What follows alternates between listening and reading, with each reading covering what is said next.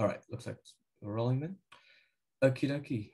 Welcome everyone to week 7 of PSPlatypus. So we've got a whole bunch of topics here. Today's a little bit lighter than some of the previous weeks, but we've still got some useful stuff for you. And yeah, we're going to start off with muscle. This is one of the 4 primary tissue types. We've already gone through epithelium, connective, and connective tissue, I think, possibly. But this is going to be one of the most dynamic of them, obviously, because it, moves you. And in order to talk about it, we need to establish a bit of a vocabulary. We need to be able to talk about certain sort of common parts of muscle cells, which are used in all the different types. So the first thing I want you to understand is that when we talk about a muscle fiber, we just mean a single muscle cell. And so this is most useful in skeletal muscle. We'll get into the differences in a moment. But basically, skeletal muscle is very fibrous. It's very long, thin bundles of cables sort of appearance. And so then you can really see in those cases why we call it a muscle fiber. It's a big, long cell. And we can also call it a myocyte. So you might see somewhere in your textbooks and your lectures, whatever, they sort of use them interchangeably because they've both been a single muscle cell. A myofibril is a bundle of parallel filaments. So basically, inside the muscle cell, we have a whole bunch of actin, myosin filaments, that sort of thing. And so when we take a whole bundle of them together, which aren't separated by any internal membrane, we call that a myofibril. Now, the sarcolemma is a way of talking about this sort of big membrane on the outside. So this is one cell, remember? This is basically the plasma membrane. But an interesting thing about this is that it's capable of conducting an action potential. And it's going to be very important when we actually talk about how muscles contract. And it forms a neuromuscular junction with neurons. So your motor neurons will synapse right onto the end of this sarcolemma. We also have the sarcoplasmic reticulum. So you would remember way back when we talked about the different organelles, we mentioned that the smooth ER actually gets specialized in skeletal muscle cells in particular, in order to help store calcium. You're about to see exactly why calcium storage is important, but this is it, the sarcoplasmic reticulum. You can see it over in the diagram to the right. Does quite a good job of conveying the sort of general shape. And then we have transverse tubules. So these are basically, they're continuous with the outer plasma membrane, so they're like an infolding, which goes all the way through the muscle cell. So the purpose of these is to allow us to conduct that action potential inside the cell. So if you can see here, our T-tubule is sort of nestled right up against the sarcoplasmic reticulum at various places. And the net outcome of that is that when I have an action potential coming down into the cell, it can very quickly spread all throughout the inside of the cell. And so I can get a nice big sort of simultaneous contraction from all the parts of the muscle cell, which is what we want. We want to have a nice big unified contraction to deal with. All right, so when we take one myofibril, one of those big bundles of fibers, we can cut them lengthwise into sarcomeres. And the definition of those are the smallest repetitive contractile unit of a muscle cell. So if you look at our little diagram on the right here, you can see that we have one sarcomere between the 2 Z discs on either side. And we're going to explain all of these bands and discs because they're quite useful when we talk about histological examination. And you are very likely to get a question on these somewhere at some point. So the A band, if we look here, we can see that the myofibril is basically composed of a bunch of big, thick myosin filaments, and they're held within a bunch of actin filaments. So they're all parallel to one another, but they're not quite in line. The actin is sort of around the myosin. So we call the A band anywhere where the myosin is. So in some places, there's going to be overlap between myosin and actin, you can see here. And so those areas look very dark. So you can compare the diagram at the top to the actual micrograph on the bottom, which shows us how this actually appears. Then we have the bit right in the middle, which is only myosin. And this is actually called the H zone. So skipping ahead a little bit. In the diagram at the bottom, it's called the bear zone for some reason. I don't know why.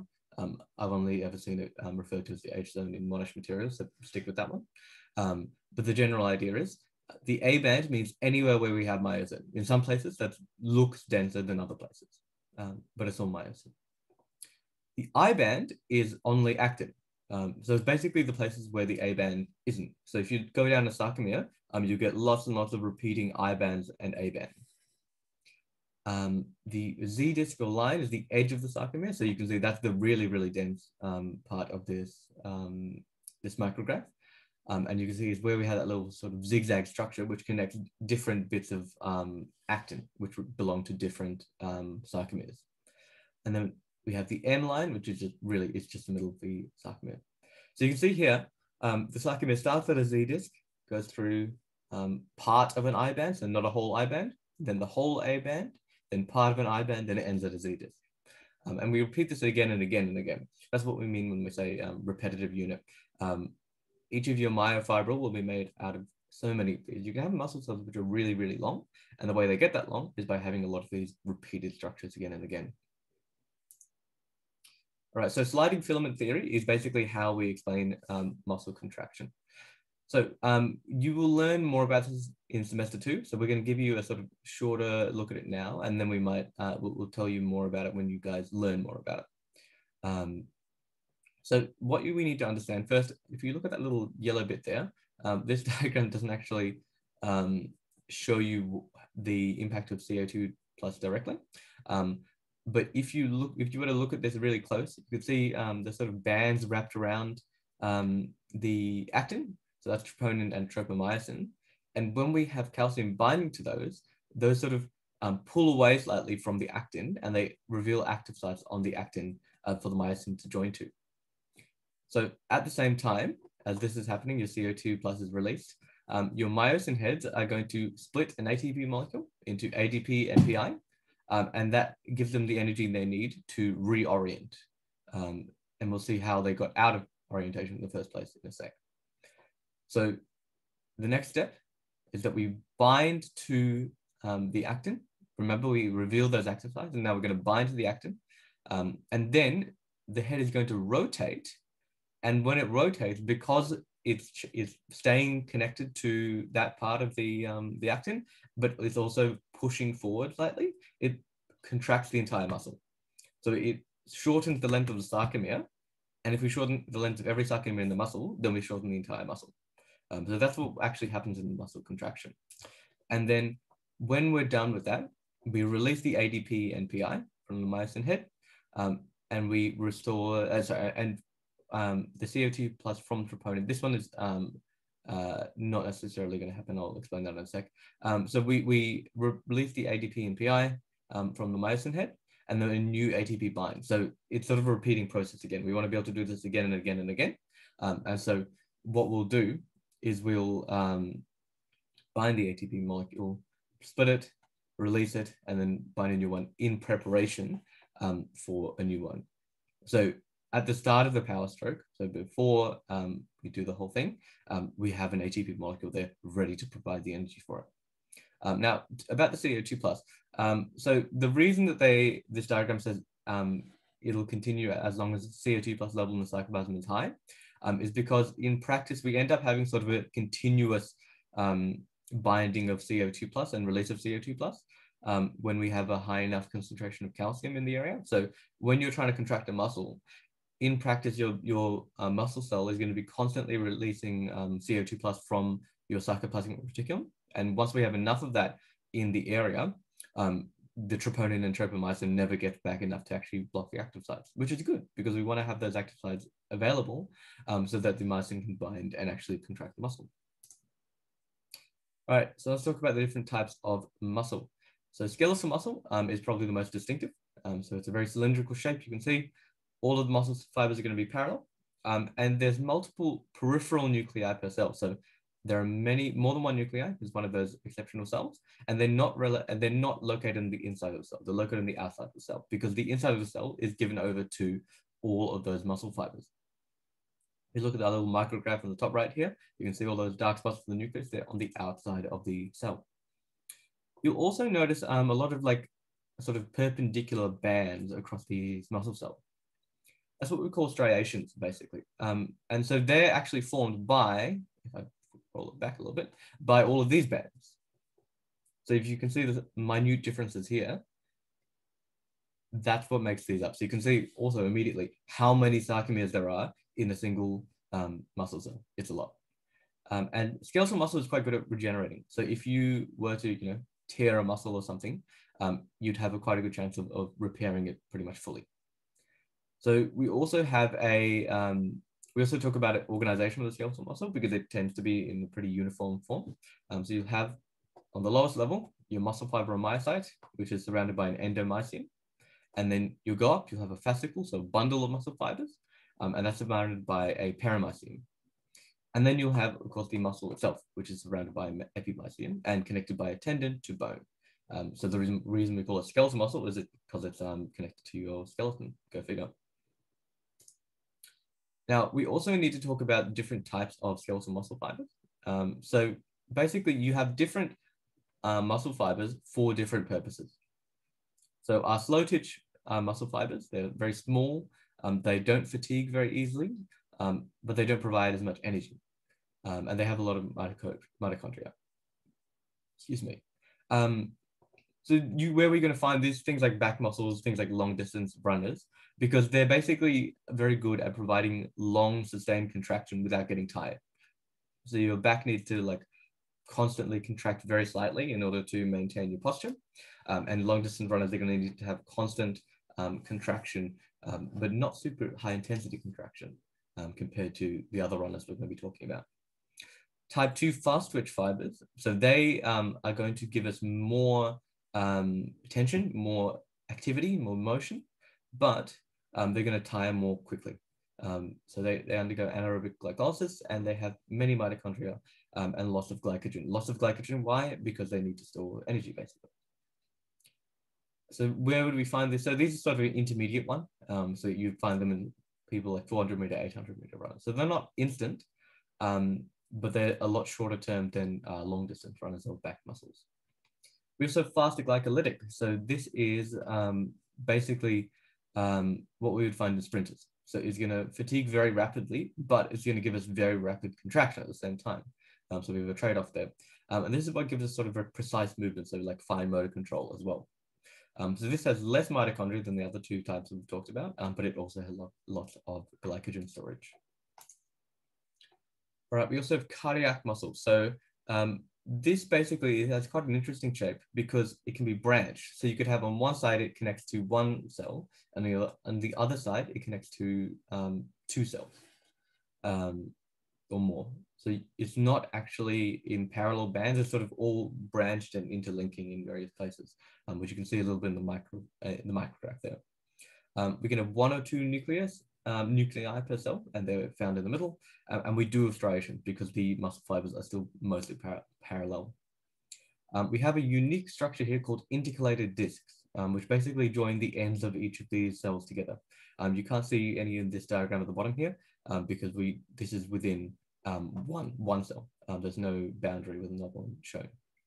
But that is a unique structure to cardiac muscle. They've lost the mitochondria because they need it to move. And they have a little structure called a dyad. If you can see very closely here, it's sort of like a rake shape. And that just helps it more easily transfer that sarcoplasmic reticulum charge. These have limited regenerative capabilities. So by far the worst type of muscle at growing itself back. So if you have a heart injury or if you have, for whatever reason, like a myocardial infarction, heart attack, and your cardiac muscle dies, that is really bad because it's very, very hard for the body to grow it back.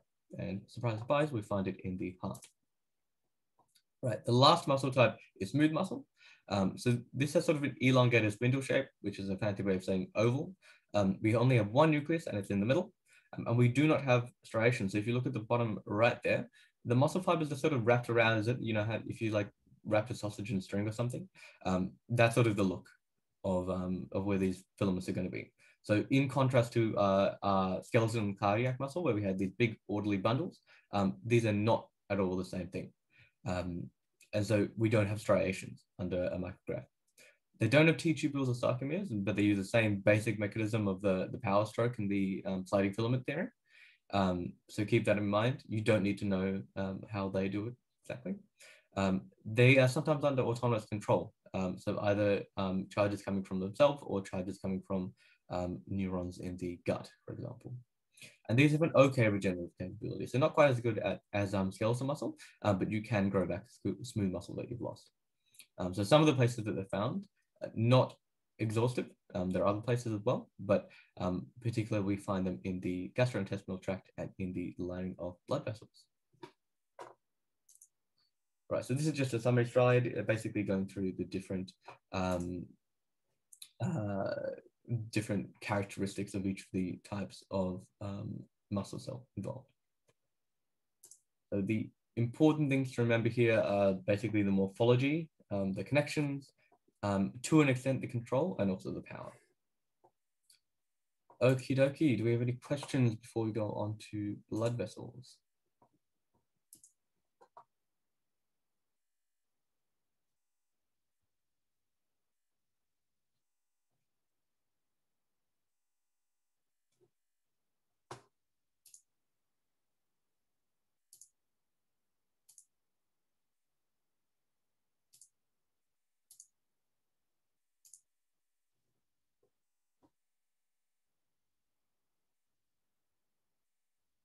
Alrighty, looks like we're good. So yeah, feel free to chuck me a question in the chat and either I'll answer them next time I get to a pause, or Raymond will answer them straight off the bat. Okie dokie. Oh, sorry, I did get another thing about med law. So yeah, you guys have your second session med law today, apparently. We did med law a couple of weeks ago. That session should have covered everything. So like whatever you do today, if you go back and have a look at the recording for that session and the slide for that session, we should have basically covered everything. Shoot us a message or something, like let us know if we haven't, if there's anything that like we're still up in the air, and we can include it next week or in a coming week. All right, let's talk about blood vessels then. So these are some of the functions of blood vessels, basically. So we have oxygen exchange, obviously. You have oxygen coming in the lungs, it needs to diffuse into the blood vessel and then it needs to diffuse back out into the cells in order for us to undergo aerobic respiration. We're a big fan of aerobic respiration. It also helps regulate temperature. So you'll notice, say when you're cold, right? You start to get sort of redness around your cheeks and whatnot, but that's your body trying to basically warm up the area to make sure it doesn't get too cold. And conversely, when you're cold, you also get sort of more paleness in your fingers, in your toes, in your extremities, basically, because your body goes, well, I don't care about keeping that too warm, so I'm just going to pull the blood back from there, and it's not going to do, it's not going to lose heat, because it can also, because whenever we warm something up, we are also losing heat. Pressure regulation. So this is sort of helping regulate the pressure of your entire body. You are a big bag of water. We need to keep that water under the right pressure in order for various things to function within the body. Fluid regulation, yes, the same thing. Remember, this is not only the arteries, it's also the veins and the lymphatic system. And so taken together, they help regulate where the fluid is in your body and what they do. And immunity is partially the blood in the veins, sorry, the arteries in the veins, because you do have white blood cells, but it's also in major part the lymphatic system. All right, so there are 3 layers to every blood vessel, and that actually varies a lot between the different types of blood vessels. So we have our tunica intima, which is what we call endothelium. So it's the type of epithelium that we find specifically on blood vessels. So one of the major functions here is to help us prevent sticking of red blood cells, so keep everything moving along. Of course, if you remember the immune response, you'll remember that when we do want to have inflammation or something like that, we can express factors which help us become very sticky to immune cells because we do want them to stop. Then we have our tunica media. So this is muscle. What type of muscle is it going to be? Smooth muscle. And you'll notice in the diagram here, it's not all parallel because basically we might sometimes need to contract these blood vessels or expand these blood vessels, but that doesn't, that's not always going to be in the same direction. And it doesn't need to be orderly in the same way that a skeletal muscle is. So you can have a lot more variation in how these cells are organized. It's usually roughly circular. So instead of being longitudinal in the same directional as the blood vessel, it's actually around the blood vessel, which allows it to get like bigger or smaller. So that's the most important function there. Yeah, and then we have the tunica adventitia. So that's the sort of outer layer. And so that is going to help us, it's basically going to hold everything together, which of course is quite important. Now, just in a quick comparison here, you can see here that the big difference between arteries and veins is going to be the tunica media, where all that smooth muscle is, because veins don't need as much smooth muscle, basically. So when you do a dissection, or if you see a specimen in person, you'll notice the veins are much more floppy than the arteries. The arteries have a lot more like spring in them because they've got that muscle in them. You also notice really quickly there's a valve there, because veins, as we said, they don't push things the same way that arteries do. And so they need valves to keep everything flowing the right way. So that's a big difference between them and arteries. Right, so arteries, they're your big tube going away from the heart into the capillary bed. So your blood goes out of the heart, into your arteries, into the capillary bed, into your veins, and then back. So we have more elastin than veins in these. So they're a little bit more structurally integral, as we talked about before. And again, we have thicker walls relative to lumen size. So that is not usually coming from the tunica intima or adventitia. It's usually coming from the tunica media. We just have more smooth muscle there. No valves, because we don't need it, because we have the heart to push, and to a degree, we also have elastic rebound, which you guys will talk about later on. So not every artery has oxygenated blood. Okay, so this is an important thing for you guys to get. The definition of artery is not a vessel which carries oxygenated blood. It's a vessel which carries which carries blood away from the heart. So the pulmonary arteries, I don't know if you guys have done cardiac circulation yet, but the pulmonary arteries are basically blood comes into the heart, it's deoxygenated, and then we need to send it to the lungs to be oxygenated. So we need to leave the heart in the pulmonary arteries, which is blood going away from the heart, but which is not oxygenated. So that is an artery with deoxygenated blood. And in the opposite, like on the flip side, that means that when we have blood coming back from the lungs, it's been oxygenated, but it's coming back to the heart. So we call those pulmonary veins. So those pulmonary veins will be carrying oxygenated blood. And the umbilical arteries are also an exception, because we have a different situation there, basically. That's all developmental stuff, so things can be quite different. All right, so we have different types. So we have your really big arteries, which are going to be your elastic arteries. And so you can see there we have more elastic tissue there. There's sort of the blue fibers there, you can see. And those sort of help us maintain the pressure, because remember, the heart is pumping. And the heart doesn't provide constant pressure, does it? It provides very peaking pressure, like it gives a spike in pressure, spike in pressure, spike in pressure, spike in pressure. That's the purpose of the heart. And so we need to be able to maintain and sort of even out to a degree that pressure stress. So muscular arteries, those are going to be more muscle than elastic tissue, and those are going to branch a lot more. So these are going to help us sort of spread out the blood as we get closer to its final destination. All right, our veins. So this is the opposite. We have blood coming towards the heart, away from the capillary bed where it came from. And so we have larger tributaries as we get from superficial to deep. So you'll talk about superficial veins, the ones which you'll see, like either varicose veins or whatever. Then that's, you're seeing the really superficial veins, and then they go into really big ones throughout your body. They have thinner walls because of that smaller tunica media. And they have valves because they don't push things in the same way that arteries do. They don't have a big, huge muscle in your chest pushing everything out. And so they need valves to make sure things keep going back. We have a special one called the portal vein, which takes blood between the liver and the gastrointestinal tract. You'll learn more about that when you do the said tract. Excuse me. And again, we have deoxygenated blood except the pulmonary veins and the umbilical veins, because those, remember, we had that circuit is different in those areas. Right, so capillaries. So these are basically the interchange between the two. So when your arteries get down to, say, your finger or whatever, they need to actually diffuse the blood to your cells. We have very thin walls. We have very small vessels, which allow us to actually have that exchange.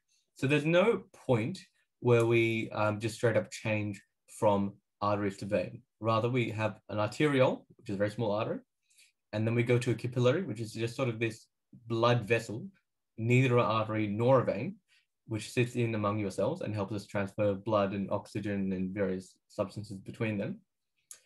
And then we go into a venule. So it's sort of a continuum, if anything. It's not very easy to differentiate between the two, but we can say the capillaries lie between them. And most of your vascular diseases occur here. So not in the big blood vessels, but in the very small ones at the very ends. Right. Now, lymphatics are also an important system. So you might remember about them from the immune system we talked about. So there's a lot of white blood cells in them.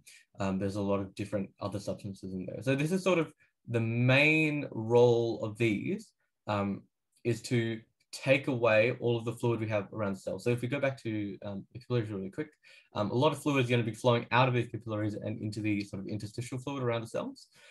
We want to be able to return that because we don't want to just sit there and stagnate for ages. And so lymphatics help us facilitate that basically. So drainage of extracellular tissue fluid and also filtering. So both to keep it clean and also to, in the case of lymphocytes, which we talked about in the immune system, to make sure that we catch antigens. So the really important role of lymph nodes, for example, is to give us a place for our B and T lymphocytes to hang out. And because this is sort of the garbage disposal of the cell, it is a really good way to find out if something is hanging out. So like you can almost think of this as, you know, how they're testing sewers for COVID. This is basically that. Like we're taking all the waste and we're looking to see if anyone is giving off antigens. All right, so the lymph nodes, as I said, this is where all your B and T cells hang out. You don't need to like know this structure on the left, but it is useful in understanding how this whole thing works. And so we have phagocytes hanging out in there, which take away cell debris and foreign particles, so keep the lymph fluid fairly free.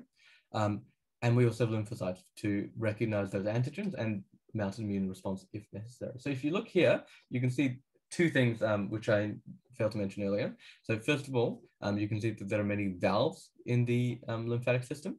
So again, the lymph system doesn't have a big organ, i.e. the heart, to push everything along, so we need to rely on valves. The lymphatic system in particular, the veins kind of have a little bit of pressure from the heart, still sort of pushing on them through the capillaries. It's not much, but there's some. This is basically no pressure. And so it is driven primarily by you moving. So when you move, you know, things get moved around. And so if things can only move in one direction because of the valves, then over time they move in the right direction. And so this is one of the reasons, there are other reasons, but there are many reasons, this is one of the reasons that when we have patients lying in bed for a long time, it gets really bad because your body is meant to be moving. It's not meant to be sitting in one place for a long time. And if we don't move things around, then we get problems. So the final destination of the lymphatic system is back to the venous system because all that fluid still needed to go back into the blood, into the circulation. And so we dump it into the venous system, and then it goes back into the heart, basically. All right, do we have any questions about blood vessels for you guys?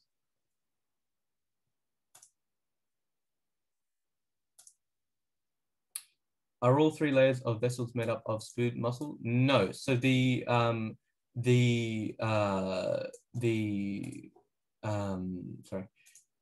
tunica intima. So that's made up primarily of endothelium. So if I pull this back up, you can see we've got endothelium right in the middle, and then we've got a subendothelium layer there and an internal elastic membrane. So none of that is muscle. So endothelium is the major component there that you need to be worried about. And that is epithelial cells, so not muscle cells. Your tunica media is primarily composed of muscle cells. That's the main component. We might also have some fibers, elastic stuff, as we talked about. And then the external elastic membrane there, we've got the tunica externa as well, which provides an external sort of protection there and structural integrity to it. And that's basically going to be connective tissue. So we have basically epithelium, muscle, and then connective tissue. So they're definitely not all made up of smooth muscle there, but good question. Any other questions we have?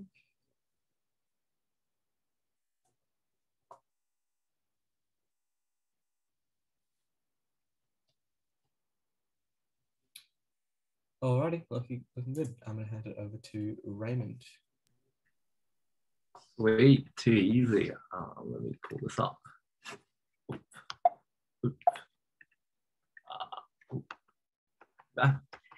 So our topic for today is cancer. So first of all, what is it? And Basically, cancer is the abnormal and uncontrolled division of cells which invade and destroy surrounding tissues. Any cells can become cancerous, and it's the result of an accumulation of genetic errors. Aptly named, the conversion of a normal cell into a cancer cell is known as transformation. Solid masses of cancer cells are termed as tumors. Specific features of cancerous cells, first of all, it's resistance to inhibitory growth signals, because if they weren't, they would die and you wouldn't have a cancer cell. Two, it's because of this buildup of genetic errors. Usually we see a abnormal or different karyotype. So we sometimes see enlarged karyotypes when we're actually able to karyotype a cancerous cell. There is active telomerase. As we know, telomerase is really important, and being stressed also decreases the length of your telomerase. And as Craig Hassett often says, you don't want to be stressed, or you're going to live you're going to live a shorter lifespan. And it's because that these telomerase, they're at the ends of your chromosomes, and they basically indicate when the cells must die. And however, in terms of cancerous cells, they have this active telomerase, which actually extends the length of these, allowing them to basically be immortal and continuously reproduce, therefore being cancerous. Two, the next one is being able to escape the immune surveillance, as usually if there is a problem with the cell, it often shows antigens on its surface that communicate with natural killer cells or CD8 cells that cause it to be lysed and destroyed. However, basically it has an ability to prevent these antigens being expressed, therefore allowing it to survive. They also show enlarged nucleus, and as a tumor, as cells become more and more cancerous, we get more and more genetic errors, and this causes the nucleus to basically expand in size as there is just more things in it. We also find that they're immature, so like kids, a good analogy is kids that don't grow up, they don't find themselves a job, so they're basically just useless, and they take up a lot of space, and they basically end up ruining everybody else's lives. Also, they have a non-contact inhibition. Basically, it's unlike other cells, they usually, when they come in contact with another cell, they stop growing. However, for cancer cells, this is how they are able to invade into other areas. They have growth factors, and they release chemicals that allow them to grow into other cells. They're non-anchorage dependent. Basically, they don't need to adhere to a surface for them to survive, and this also allows them to metastasize, which is moving around the body. And they don't require external growth factors, as usually many cells only proliferate due to an external factor causing them initiating the cycle of mitosis. However, in this case, they can do it themselves, and they basically just reproduce. And changes in cytoskeletons, allowing them to move. The development of cancer. First, they can either be inherited or somatic. Inherited cancers usually happen in the gametes, and approximately 10% of all cancers are inherited. And somatic cancers are basically the ones that are due to after a lifetime of accumulations of genetic inconsistencies and errors that are not corrected. This usually requires 4 to 6 mutations in a cell, and these mutations occur in 3 types of genes: the oncogenes, the tumor suppressor genes, and the mismatch repair genes. In terms of oncogenes, they're also known as proto-oncogenes, which are basically the gas pedals of cell proliferation. And basically they give the cells the go-ahead, they increase the speed of proliferation of cells. And basically mutations in these genes can result in a gain function, basically making them more effective, therefore causing cells to proliferate faster, resulting in a cancer. And these oncogenes are they follow a one-hit hypothesis, which basically a mutation in one allele can cause this effect to make them mutate into a gain function mutation. And here's a list of just a few of the oncogenes that are found in the body. Tumor suppressor genes, as they are named, they basically suppress tumors from occurring, and they do this by controlling the cell cycle, and they're basically the checkpoints that look for errors in the DNA, and if there are errors, hopefully repair them, if not, causing apoptosis of the cells. And basically these examples that you do need to know are P53 and retinoblastoma, or RB. And these follow a two-hit hypothesis, which means that they need two mutated alleles to cause cancer, and there are a loss, which is a loss of function mutation. So they basically lose their ability to suppress tumors. In terms of the P53 protein, it basically causes or it initiates cell cycle arrest, which causes DNA repair and the cell cycle to restart, or it causes apoptosis and the death and elimination of a damaged cell. However, when DNA, this is usually when there is DNA damage. However, when this gene is mutated, this doesn't occur, and therefore cell arrest doesn't happen, nor does apoptosis, and the cell just continues running through the cell cycle, causing it to become cancerous. Mismatch repair genes, these are basically the genes that check DNA and repair it when there is a problem.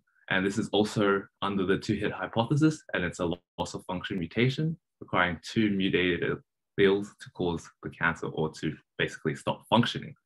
And they repair DNA during the S phase.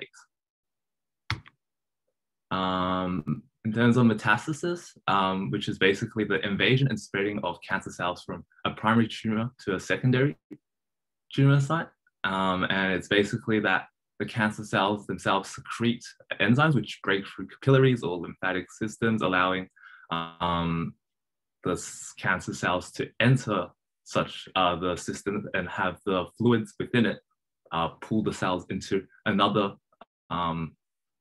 organ or part of the body, such as lymph nodes, the heart, the lungs, so on and so forth. And they basically adhere to those new sites and begin growing into another tumor, becoming a secondary tumor. There's also secondary colonization. Cancer cells basically secrete a vascular endothelial growth factor, and this basically promotes angiotensin, which angio meaning blood cells, angiogenesis, angio meaning blood cells, and genesis meaning the creation of. So you get new blood vessels, and this basically allows them to leach more nutrients from the body and more effectively get nutrients to the cells of the cancer, allowing it to grow faster. Tumors may remain dominant for years before this is successful, though.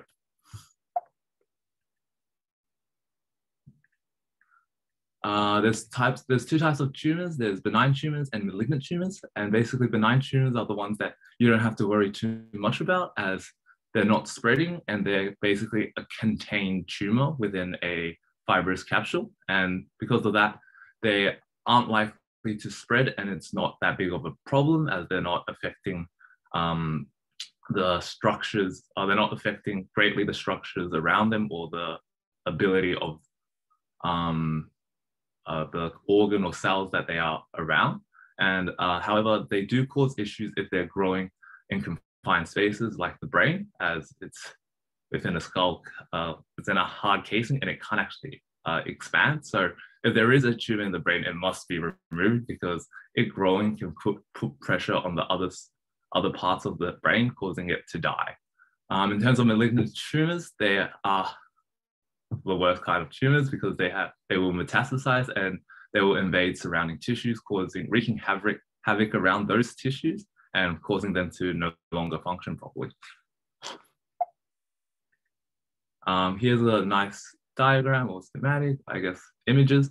And we can see just in the normal cells how we have nicely shaped cells with small nuclei, and then benign, we get larger ones, but they're both contained in a small area.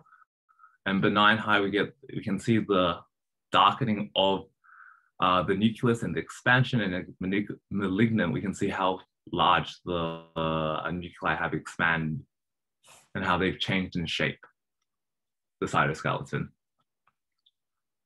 Basically, the effects of tumors, they basically, as they grow into normal tissue, they displace it, and as they grow, they cause, as they don't function like normal tissue, as they're immature, they basically reduce the function of wherever it is present. So let's say it's in the stomach, it will reduce the ability of the stomach to absorb nutrients. And also, as they're just a mass growing, they can block vessels, such as not just blood vessels or lymph vessels, but also if it's growing in the throat, you might have problems swallowing, as it's just a massive lump there that you won't be able to get food past. And in terms of if it was in the stomach, because you're unable to absorb nutrients and food, you can become cachexic, which is when a person is very frail because of weight loss.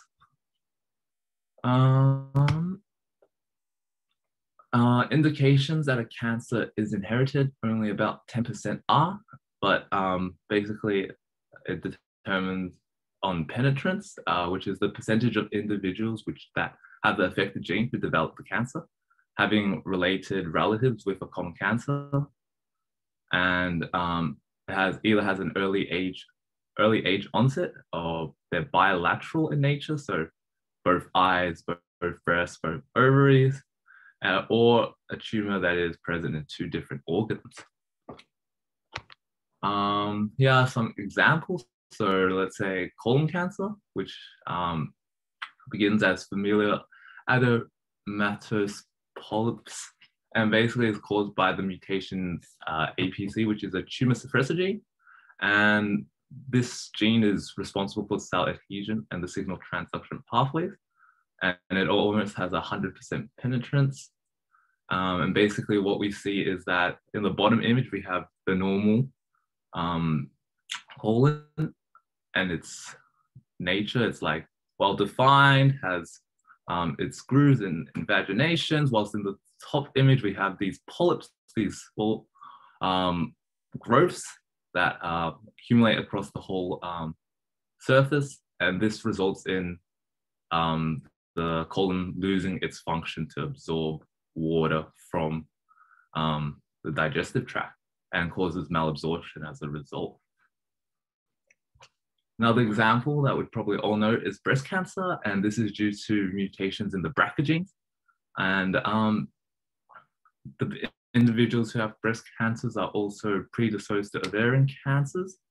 And the indications of inherited breast cancer are basically bilateral breast cancer, congruent ovarian cancer, early age onset, and male breast cancer, as it's not only in females that breast cancer can occur.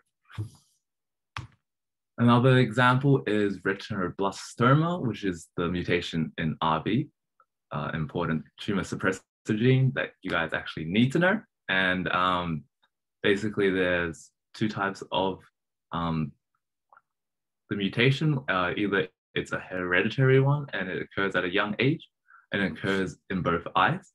And this results in blindness, as well as further systemic problems if it does spread.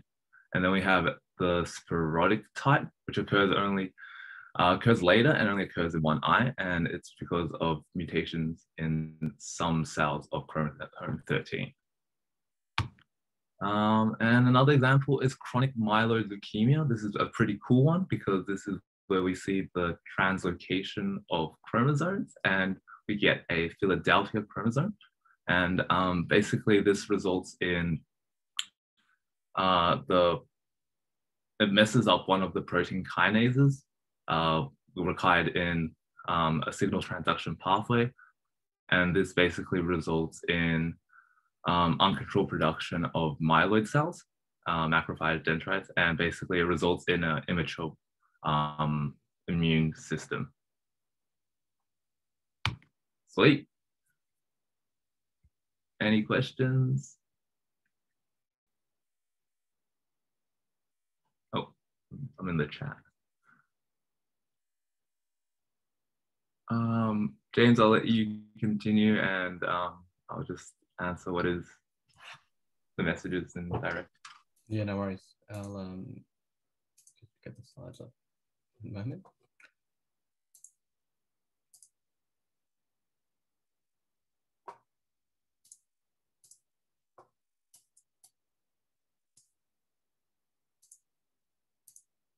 Okay.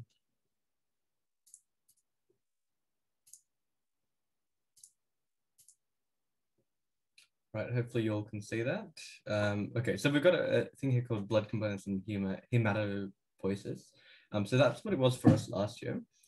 We noticed that your lecture has a slightly different title, so we're not sure how much overlap there is. We're just going to teach you what we learned, which will all still be correct and relevant. Let us know if there's some significant areas of difference between this and like your muscular, I think it's like muscular and vascular supply and whatnot. So let us know if there are some significant differences, and we will try and rectify those in a future session. But yeah, for now, remember, this is all correct stuff, so you're going to benefit from seeing it anyway. And hopefully it should be pretty similar to what you guys are learning. All right, so what's actually in blood? Well, although we think of it as sort of a big fluid, in reality, when we get down to the very small level, the fluid makes up only about 55%, so about a little bit more than half. And the red blood cells, which are the other major component of the blood, make up a pretty huge component. So a lot of blood, when you get down small enough, is solid, basically. Especially when we get down to like capillary level, you'll have like one red blood cell at a time pushing its way through the capillary. And so in large blood vessels, that doesn't matter so much because you just have so much, it acts like a liquid. But then the different composition does become quite important at lower levels. So what's in the liquid? Well, we've got water. Obviously, that's a major component of the blood, but we also have proteins. So these can be various proteins required from the cell. It can also be things like complement proteins. So it can be things relevant to the immune system. It can also be metabolites, so basically parts of various different metabolic pathways within your cells. And finally, it can be nutrients, so things your body needs to survive, components from your digestive system, which have been chucked into your cardiovascular system, and which are now taken to cells. Speaking of cells, we have erythrocytes, which are red blood cells. We also have leukocytes. So those are our white blood cells that are immune cells, which circulate in the cardiovascular system. And we also have platelets, which are little thrombocytes, which basically help us form those blood clots, as we talked about. Those are basically usually classified either with the rest of the cells, but also we can take the last two out and call them the Buffy coat. They're a very small part of blood. All right, so hematopoiesis is basically how we make blood cells and platelets. So we need certain nutrients for that. You can see vitamin B12, iron, and folic acid. And you can see here, we have basically an indication of where all of the cells in your bone marrow and whatnot end up forming, things like that. So we get a lot of formation in different places, and by the end, we have a lot of variation. All right, so this is the really important slide. The previous one is basically looking at embryological development. This is looking at all of the development. So if you remember one thing from this, remember this. So we've got our hematopoietic stem cells. And those basically form everything. So if you remember, we had a very similar diagram to this one when we talked about the origins of immune cells, because they come from the same basic lineage. So on one side, we've got the common lymphoid progenitors. So we've got the lymphocytes, the plasma cells, and we've got also their natural killer cells. And on the other side, we have the myeloid progenitors. So we have the myeloblasts, which make most of our innate immune cells, but we also have the megakaryoblast and the protherioblasts, okay? So those ones are going to make our other major blood components, especially our erythrocytes, our red blood cells, and our thrombocytes, the platelets. So they all come from the common myeloid progenitors and ultimately from the hematopoietic stem cells. So pretty much all of our blood components actually come from this one progenitor cell. And so, sorry, the other thing to note is that all of these blasts you see here, they all hang out inside your bone marrow, and then they eventually differentiate, develop into the circulatory versions. All right, so erythrocytes here, they are very, very highly specialized. So first of all, we have the shape. This is pretty classic. It's like a kind of like a hockey puck or something. It's a biconcave disc, so it's like pinched in on both sides. And that's important for we need to increase the flexibility because, as I said, when we get down to the small level, these things are literally just squeezing through little holes in the cells, basically, because that's what capillaries become. And we also want to maximize the surface area because we want to have the maximum oxygen exchange between these and the surrounding environment. Anucleate, they do not have a nucleus or organelles. So they can survive only for 120 days. If you remember, we talked about metabolism. These can only do glycolysis because they don't have mitochondria to do aerobic respiration. Okay, so they have a different pathway, which they also use for metabolizing things. But for the most part, these are basically cells with very reduced capabilities in some areas because they only need to be used to exchange oxygen. So they are highly, highly specialized for their purpose. And when they die, which they will die after about 120 days, 4 months, we take them out in the spleen or the liver because, of course, we want to make sure that we don't have dead cells cluttering up the body. So how do we actually make these? Well, as we've said before, they come from the myeloid progenitor. So we've got a bunch of different intermediate cells there. You don't need to know all of those different components. It can be useful to talk about erythroblasts as just sort of a catch-all term for the progenitor cells there. The useful ones to know would be the myeloid progenitor, erythroblast, potentially reticulocytes, and then especially erythrocytes themselves, so the functional red blood cells. And so we have multiple ways to regulate how many blood cells you make, because sometimes you need more, sometimes you need less, especially if you're bloodless, you're going to need a lot more blood cells. And so we have erythropoietin, which helps us directly regulate how the stem cells become the red blood cells progenitors, precursors, which will eventually turn into red blood cells. And then we also have red bone marrow, which will help regulate the process. We've also got hemoglobin. So hemoglobin is the substance which actually hangs out inside the red blood cells. This is what they're specialized to carry. So we have 4 globin chains, 2 alpha and 2 beta. So it's like 2 sets of 2. And each of them carries a heme molecule, basically. So heme is like a coenzyme cofactor, like a functional group attached to the hemoglobin molecule, which contains a iron ion. And that's going to be the major way that we carry oxygen.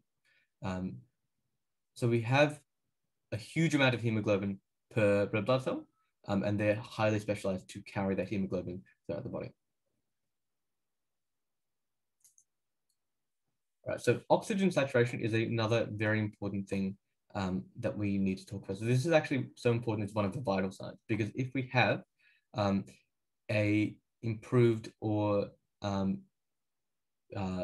degraded oxygen saturation, then that can have serious impacts for how well the patient is. So this is the normal curve. So we want our oxygen saturation to be very, very high usually. And if we shift left, then that means that we have more affinity. So that you're getting more oxygen saturation without as much partial pressure, which is the major component in whether or not we have good oxygen saturation. So we've talked there's a bunch of different factors which are able to actually increase the ability of hemoglobin and therefore red blood cells to carry oxygen. Now, right shift is bad because it means we need more oxygen to make up the oxygen saturation, sorry, more pressure to make the oxygen saturation. And it's not as easy to come by pressure as it is to increase the other things. So we want to avoid a right shift if we can and keep it either a normal thing or in some cases left shift might be preferable. Not always though. Right, so iron metabolism. So absorb it through the gastrointestinal tract. That should be capitalized, I think. So we get heme iron from animal proteins and non-heme iron from plant proteins. So there's different purposes there because we don't only use iron for hemoglobin within your body. And we can recycle it. So remember, it's taken up by the liver or spleen when they die, and then we can chuck those back into the bone marrow where they can be used in new erythrocytes again. All right, so erythrocyte abnormalities. So we can have many different things go wrong with erythrocytes, basically. And so the categories that we fit them into are, so the membrane itself. So we have a defect in structure. So we can have a changed, say, shape of the muscle cell of the red blood cell, or we can have antigens which cause a reaction from your body itself. So the defect in structure thing, if you remember, we may have talked about sickle cell anemia at some point, or you might have actually remember it from Bio 3-4 because it features there for a little bit. That's basically when we get sort of, well, it looks like a sickle. That's why it's called that. Your red blood cells, instead of looking like a little bit of a puck, they end up turning a lot more sort of elongated and sort of slightly curved, and they just look very sickly under your micrographs. And so that defect in structure is going to have serious impacts on both its ability to function, because the structure is tied to its function, and also its ability to, say, navigate through those capillaries and things like that. So they're going to be much less helpful to us and much less viable for a person, which is why sickle cell anemia can be quite important. Hemoglobin. So we can have either a defect in the globin chains, so something's wrong with the protein being made, or we're not making enough protein. So either of those can result in a defect. And we can also have just deficiencies in the enzymes, or we can be making, say, the wrong metabolites or have an imbalance of metabolites, which prevents us from having the normal pathways in operation. All right, so anemia is a decrease in either the total number of red blood cells or the levels of hemoglobin. So either we don't have enough red blood cells, or we have enough red blood cells, but they haven't got enough hemoglobin in them. So it can be by decreased production of those, and there are many different sources of that. So we have a few of them listed there. Or we can have increased destruction. So there has to be some way that we're either not making enough, or we're destroying too many in order to upset the balance of your body, because we are constantly making and destroying red blood cells. They're short-lived cells, and we make a whole lot of them, and we destroy a whole bunch of them. So if something is going wrong, then we can result in anemia. The symptoms of this, you can pretty much see how all of these would be linked to red blood cells. So why we have fatigue? Because we're not getting oxygen to your body cells which need it. Why do we have weakness? Same reason. Why do we have shortness of breath? Either because of changed gas exchange in your lungs, or also just because, again, your muscle cells involved in respiration aren't getting the oxygen they need. Pale, because we don't have as much hemoglobin and as much red blood cells hanging out in your vessel to actually give you more color. Right, so why might hemoglobin levels increase instead? So we can have kidney diseases, which cause us to increase the level of hemoglobin we produce. And polycythemia vera will also increase the level there. We can also have dehydration. So this is basically your body responding to it by increasing hemoglobin levels. We can also have performance-enhancing drugs. So athletes, sometimes they might take drugs which increase their hemoglobin production, because that will increase their oxygen saturation and therefore give them, theoretically, more energy and more ability to perform in sports. So that's one of the reasons that we ban doping in sports, because it can give people advantages like that. And also lifestyle factors. So in smokers, we get increased hemoglobin levels, and in people who live at high altitude, we get increased hemoglobin levels because they need more hemoglobin in order to compensate for the lower oxygen at those levels. This is the same diagram again. This time we're going to talk a little bit about leukocytes. So leukopoiesis, basically the formation of leukocytes by blood cells, is regulated by a bunch of different cytokines and general signaling molecules. So CSFs, interleukins, which is basically one of the big categories of signaling molecules within the immune system. And then we also have a few different stimuli which are immunological. So basically, something has gone wrong. So either there's an actual infection, bacterial or viral, or the body thinks there's an infection and you have an allergic reaction. So your body's going to freak out and say, okay, well, we need more immune cells to deal with this. leukocyte abnormality. So change in number. So we can have either too many leukocytosis, or we can have not enough, because we don't have we either are not creating as many as we need, or we're destroying too many. And so the name for each of these is just, you take the name of the cell, so neutro or lympho, and then you chuck penia on the end if we don't have enough, and we chuck cytosis on the end if we have too many. So the nuclei of the immune cells can often be multi sort of fragmented, and we can also have cytoplasmic inclusions in certain cells. And that's going to vary on the different type of immune cells and the different variants of immune cells that are actually relevant. So neutrophils are the really big one.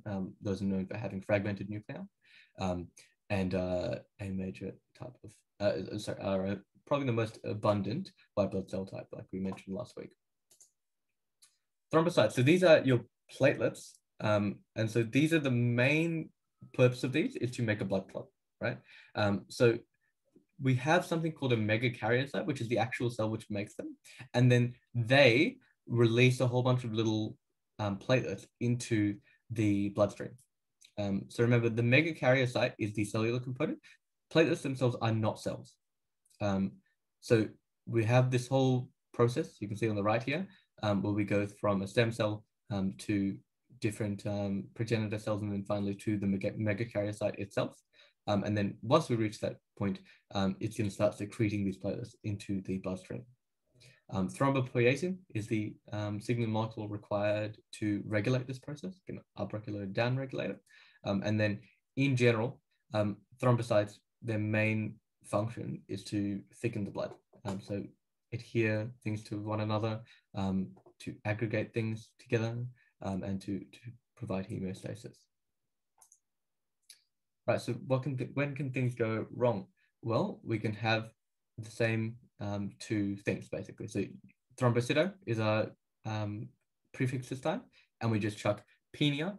So we're decreasing the number of cells on the end if we don't have enough, or we chuck cytosis. You can also have emia.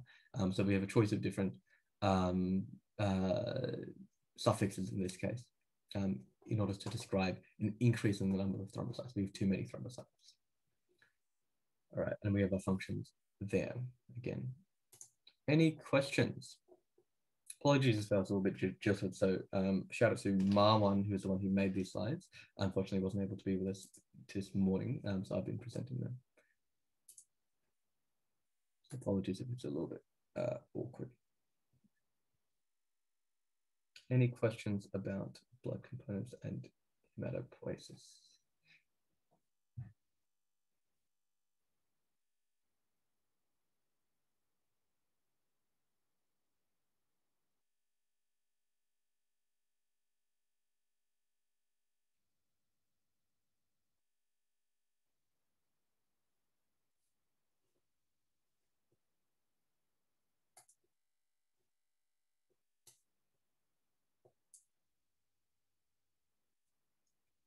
Alrighty, looks pretty good to me. So again, feel free to check something in the chat if you have a question that you're trying to write out right now, or which comes up as we finish up. And feel free to ask that there, and I'll either answer it once I reach another break, or Raymond might be able to answer it in the intervening time. Okay, final topic. Let's talk about primary healthcare. This is another one of your HKF topics. And so if you remember, you think back to that big pyramid we did, we talked about the different layers of healthcare. This is the bottom. This is our first line. So what we're going to focus on today is basically the principles of primary healthcare. So what are the things which we want an ideal primary healthcare system to have? Okay. So the first thing that we want it to be is well-founded. And there are multiple sort of dimensions to this. So the first one is being founded in evidence, so scientifically founded. So when we have procedures, techniques, methods we use in primary healthcare, we want to make sure that those are the ones which the research is telling us are viable. So it is very important that we have constant feedback from clinical trials and things like that to researchers, to then practitioners who then run their own trials and reviews and that sort of thing.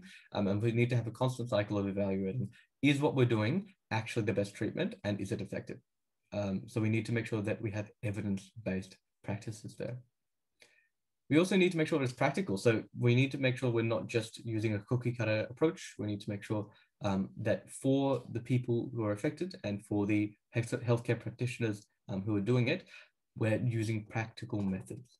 So this becomes very important in HCAS. We talk a lot about global health. And so although in Australia, we sort of have a bit of a sheltered view of healthcare sometimes, it can be very important in developing countries that we use adequate, but also reasonable primary healthcare for the resources available in those countries. It should also be culturally acceptable. So this is a big thing, cultural safety and cultural acceptability, making sure that when we have a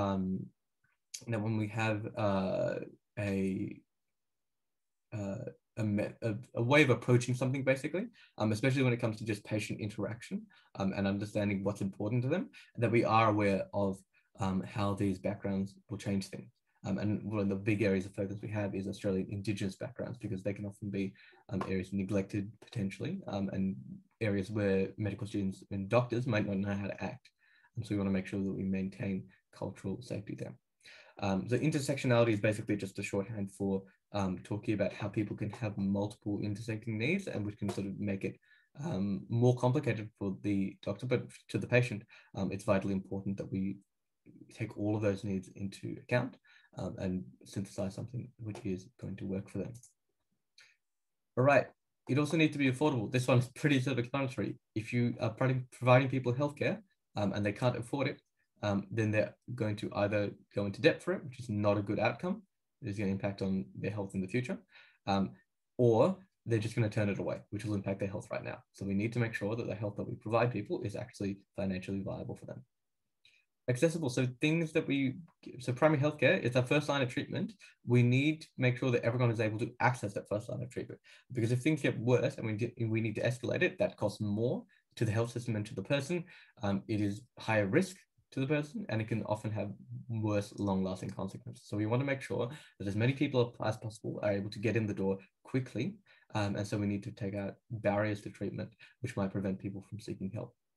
And again, on a geopolitical scale, when we start to zoom out to the entire world, we need to start thinking about really big disparities between countries. So, whereas in Australia, it can, especially in an urban environment, it can be pretty routine to get a CT or MRI scan. In a developing country, that can be almost impossible. So we need to ameliorate those differences if we're going to have a good standard of primary healthcare across the entire world. All right, participatory and empowering. So we want to make sure that primary healthcare is not just us dictating to the patient, this is what's good for you, this is what's important, you're going to do this. So we need to involve them in their own care and allow them to make their own decisions with good medical knowledge, which we've shown them, and with expert advice, basically. So it needs to be them in the driver's seat, and our job is to help them and guide them there.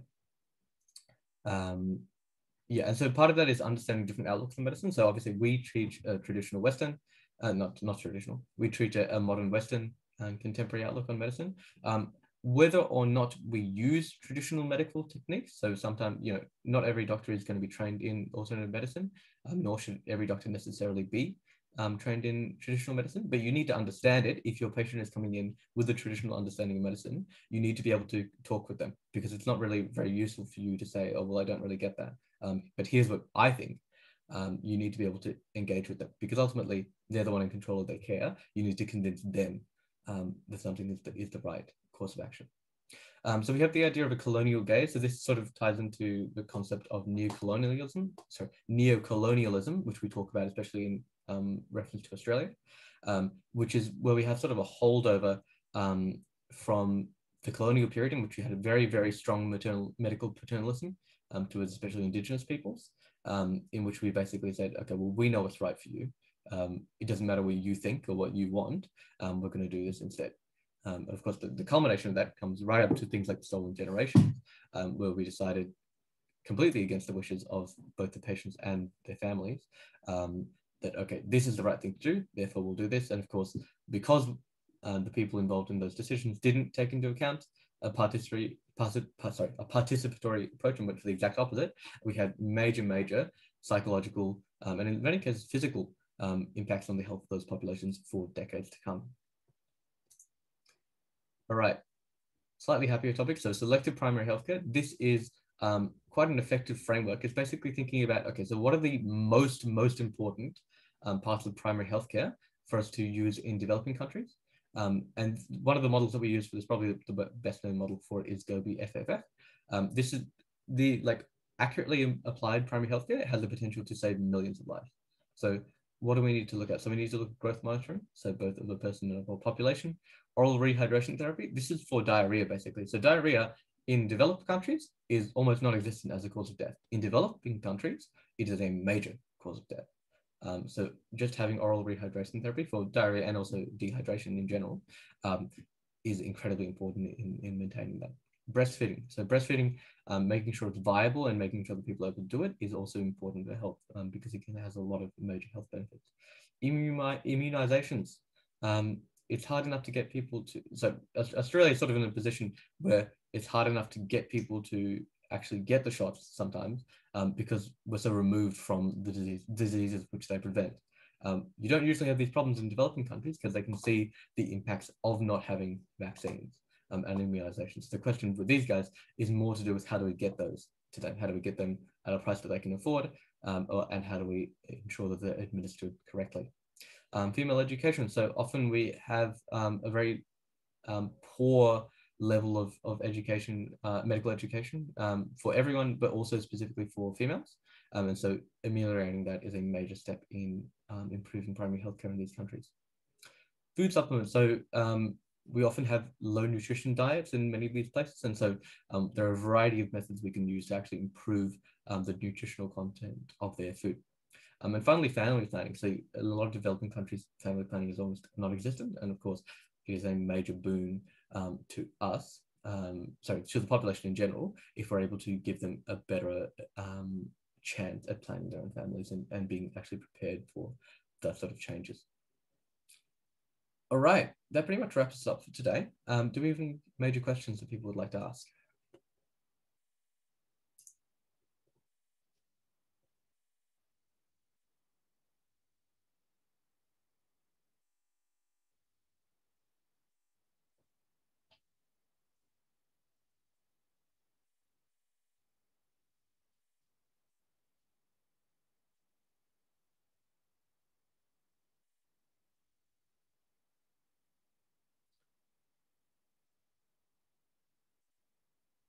Thrombocytes the same as mature megakaryocytes?